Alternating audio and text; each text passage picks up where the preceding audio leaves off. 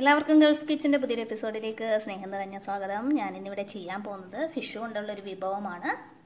Fish roast. നല്ല tasty ആയിട്ടുള്ളൊരു ഡിഷാണിത്. ചൂടപ്പത്തിൻ്റെ കൂടെയും ചപ്പാത്തിയുടെ കൂടെയൊക്കെ കഴിക്കാൻ പറ്റിയ നല്ലൊരു സൈഡ് ഡിഷാണ്. ഫിഷ് റോസ്റ്റ് ചെയ്യാൻ ആവശ്യമായിട്ടുള്ള ചേരുവകൾ എന്തൊക്കെയാണെന്ന് നോക്കാം. ഞാനിവിടെ എടുത്തിരിക്കുന്നത് നെയ്മീനാണ്, കിങ് ഫിഷ്. അത് ഒരു 3 പീസ് കിങ് ഫിഷ് ഇതുപോലെ കട്ട് ചെയ്തത്. 2 മീഡിയം സൈസ് സവാള നീളത്തിലരിഞ്ഞത്, ഒരു തക്കാളി കൊത്തിയരിഞ്ഞത്. പെട്ടെന്ന് വഴണ്ടി കിട്ടാൻ വേണ്ടിയാണ് ഇങ്ങനെ ചെയ്തത്. നിങ്ങൾക്ക് വേണമെങ്കിൽ സവാള ഇതുപോലെ കൊത്തിയരിയാം. ഒരു നാരങ്ങ, കുറച്ച് മല്ലിയില, 2 പച്ചമുളക് വട്ടത്തിലരിഞ്ഞത്, കുറച്ച് കറിവേപ്പില, ജിഞ്ചർ ഗാർലിക് പേസ്റ്റ്, ഉപ്പ്, മഞ്ഞൾപ്പൊടി, പെരിഞ്ജീരകപ്പൊടി, ഒരു 1/2 ഗ്ലാസ്, ചെറിയ ഗ്ലാസ്സിൽ ഒരു 1/2 ഗ്ലാസ് ഒന്നാം തേങ്ങാപ്പാൽ, കാശ്മീരി മുളക് പൊടി, ഗരം മസാല, എരിവെള്ള മുളക് പൊടി, മല്ലിപ്പൊടി.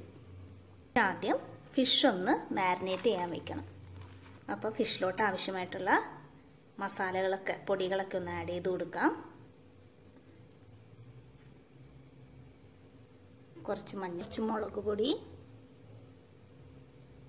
കാശ്മീരി മുളക് പൊടി, ഇത് കളറിന് വേണ്ടിയാണ്. അതുപോലെ തന്നെ ഒരു 1/4 ടീസ്പൂൺ ഗരം മസാല, ഉപ്പ്, കുറച്ച് ജിഞ്ചർ ഗാർലിക് പേസ്റ്റ്. വേണ്ടത് ഒരു 1/2 നാരങ്ങയുടെ നീര്. ഇത് നമുക്ക് മസാലയിൽ ഇതുപോലെ നാരങ്ങ നീരിടണം. അപ്പോൾ അതിന് വേണ്ടിയാണ് ഇത് വെച്ചിരിക്കുന്നത്. ഇതിലിപ്പം ഒരു 1/2 മുറിയുടെ നീരിട്ട് കൊടുക്കാം. ഇനി നമുക്കിതൊന്ന് ഫിഷിലൊക്കെ തേച്ച് പിടിപ്പിക്കാം.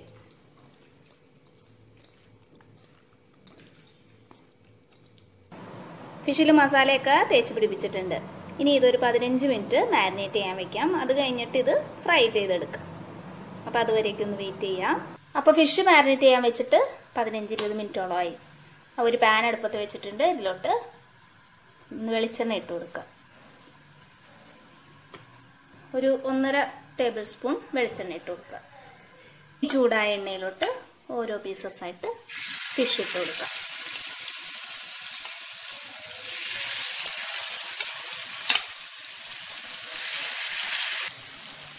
ഒരു സൈഡൊന്ന് ഫ്രൈ ആയി വന്നിട്ട് നമുക്ക് മറിച്ചിട്ട് കൊടുക്കാം. ഇനി ഇതൊന്ന് മറിച്ചിട്ട് കൊടുക്കാം.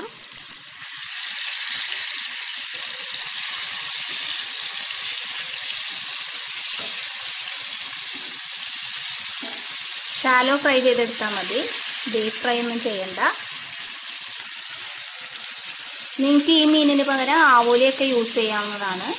കിങ് ഫിഷ് തന്നെ വേണമെന്നില്ല. മീൻ കഷ്ണങ്ങളൊക്കെ കറിയിലിടുമ്പോൾ പൊടിയാണ്ടിരിക്കാൻ വേണ്ടിയാണ് ഫ്രൈ ചെയ്യുന്നത്. അതുമല്ല, ഇങ്ങനെ ഫ്രൈ ചെയ്തിട്ടാൽ അതിൻ്റേതായിട്ടുള്ളൊരു സ്വാദ് കിട്ടും.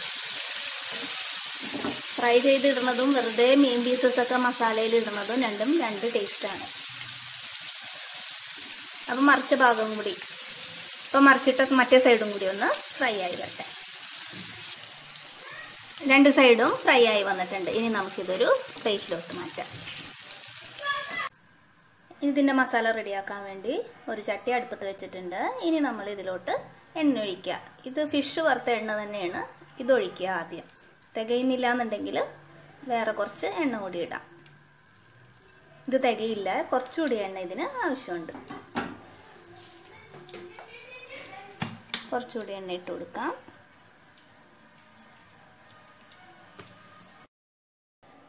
ഇതിലോട്ട് ഇഞ്ചിയുടെയും വെളുത്തുള്ളിയുടെയും പേസ്റ്റ് 1 ടേബിൾ സ്പൂൺ ഇട്ട് കൊടുക്കാം.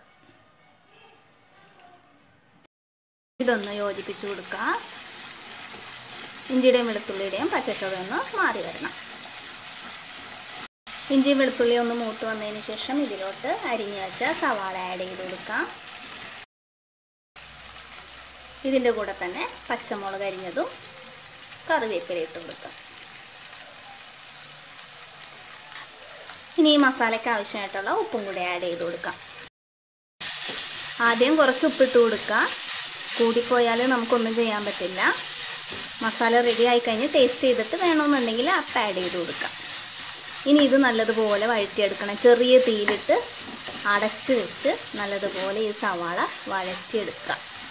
ഒരു 10 മിനിറ്റ് ഇത് അടച്ചു വെച്ചിട്ട് നല്ലതുപോലെ സവാള വഴറ്റിയെടുക്കണം. ചെറിയ തീയിലിട്ട് കൊടുക്കുക. ഇടയ്ക്കിടയ്ക്ക് നിങ്ങൾ മിക്സ് ചെയ്ത് കൊടുക്കുക.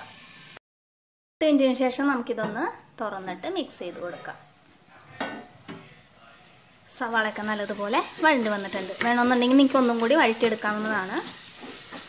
ഞാനിതിപ്പോൾ ഇത്രേ ചെയ്യുന്നുള്ളൂ. ഇനി ഇതിലോട്ട് നമുക്ക് പൊടികൾ ആഡ് ചെയ്ത് കൊടുക്കാം. അതിനു മുമ്പ് ഗ്യാസ് ഒന്ന് ചെറുതാക്കി കൊടുക്കാം. 1/2 ടീസ്പൂൺ മഞ്ഞൾപ്പൊടി, 1/2 ടീസ്പൂൺ പെരിഞ്ജീരകപ്പൊടി, കാശ്മീരി മുളക് പൊടി 1 ടീസ്പൂൺ, മല്ലിപ്പൊടി 1 ടീസ്പൂൺ, ഗരം മസാല 1 ടീസ്പൂൺ, ഒരു 1/2 ടീസ്പൂൺ എരിവെള്ള മുളക് പൊടി. ഇനി ഇത് നല്ലതുപോലെ യോജിപ്പിച്ചിട്ട് ഈ പൊടികളുടെയൊക്കെ പച്ചച്ചവ മാറി വരണം. ഒരു 10 സെക്കൻഡ് ഇതുപോലെ ഒന്ന് മിക്സ് ചെയ്ത് കൊടുക്കുക. കളർ വേണമെന്നുണ്ടെങ്കിൽ നിങ്ങൾക്ക് കാശ്മീരി മുളക് പൊടി കുറച്ചുകൂടി ആഡ് ചെയ്യാവുന്നതാണ്. അതുപോലെ എരിവിൻ്റെ കണക്കൊക്കെ നിങ്ങളുടെ ഇഷ്ടത്തിന് ആഡ് ചെയ്ത് കൊടുക്കുക. ഓരോരുത്തരുടെ എരിവനുസരിച്ച് ആഡ് ചെയ്ത് കൊടുക്കുക. മസാലകളുടെയൊക്കെ പച്ചച്ചവ മാറിയതിന് ശേഷം ഇതിലോട്ട് പകുതി നാരങ്ങയുടെ നീരും കൂടി ഇടുക. പുളി നിങ്ങൾക്ക് എത്ര ആവശ്യമുണ്ടോ അത്ര ഇട്ട് കൊടുക്കുക. അതിനുശേഷം കുറച്ച് മല്ലിയില, തക്കാളി അരിഞ്ഞത്. ഇനി ഇത് നല്ലതുപോലെ യോജിപ്പിച്ചിട്ട് ഒരു 3-4 മിനിറ്റ് കൂടി അടച്ചു വയ്ക്കുക. അപ്പോൾ ഈ തക്കാളിയൊക്കെ നല്ലതുപോലെ വെന്തുടയും. മസാല ടേസ്റ്റ് ചെയ്തിട്ട് നിങ്ങൾക്ക് ഉപ്പും പുളിയും എരിവും ഒക്കെ വേണമെന്നുണ്ടെങ്കിൽ ആഡ് ചെയ്ത് കൊടുക്കാവുന്നതാണ്. തക്കാളി കൂടി ഒന്ന് വെന്ത് വരട്ടെ. അതിനുശേഷം നമുക്ക് ടേസ്റ്റ് ചെയ്തിട്ട് വേണമെന്നുണ്ടെങ്കിൽ ആഡ് ചെയ്ത് കൊടുക്കാം. ഇനി ഇതൊരു 3-4 മിനിറ്റ് കൂടി അടച്ചു വെച്ച് വേവിക്കാം. ഇപ്പം ഇത് അടച്ചു വെച്ചിട്ട് 4 മിനിറ്റോളമായി. ഇനി നമുക്കിത് തുറന്നിട്ട് മിക്സ് ചെയ്ത് കൊടുക്കാം. തക്കാളിയൊക്കെ നല്ലതുപോലെ വെന്തിട്ടുണ്ട്, വെന്തുടഞ്ഞിട്ടുണ്ട്. ഇനി ഇതിലോട്ട് ഫിഷ് ആഡ് ചെയ്ത് കൊടുക്കാം. വറുത്ത് വെച്ച മീൻ പീസസ് ഇട്ട് കൊടുക്കാം.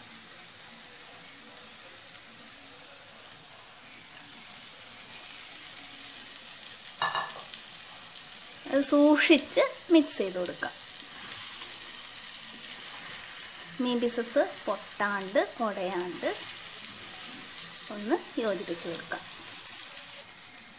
നല്ലതുപോലെ യോജിപ്പിച്ച് കൊടുത്തിട്ടുണ്ട്. ഇനി ഒരു 2 മിനിറ്റ് കൂടി ചെറിയ തീയിലിട്ട് ഒന്ന് ഈ മസാലയൊക്കെ മീനിലൊക്കെ പിടിച്ചു വരട്ടെ.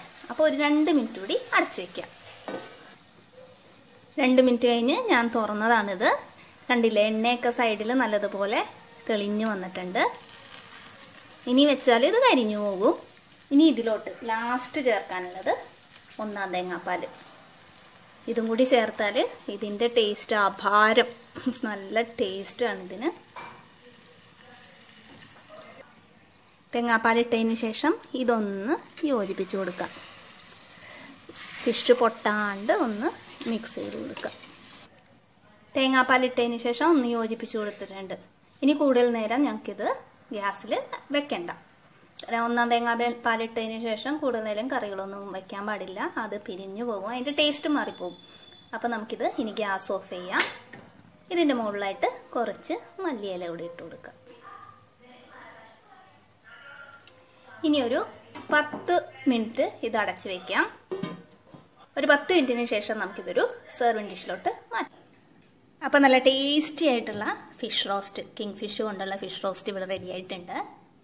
ഇത് നല്ല ചൂട് ചപ്പാത്തിയുടെ കൂടെ അപ്പത്തിൻ്റെ കൂടെയൊക്കെ കഴിക്കാൻ പറ്റിയ നല്ലൊരു ടേസ്റ്റി ആയിട്ടുള്ള ഡിഷാണ്. ഇതെല്ലാവരും വീട്ടിൽ ട്രൈ ചെയ്ത് നോക്കുക. അതുപോലെ എൻ്റെ വീഡിയോ ഇഷ്ടമായാൽ ഫ്രണ്ട്സിനൊക്കെ ഷെയർ ചെയ്ത് കൊടുക്കുക, കമൻറ്റ് ചെയ്യുക, ലൈക്ക് ചെയ്യുക, സബ്സ്ക്രൈബ് ചെയ്യുക. Thank you.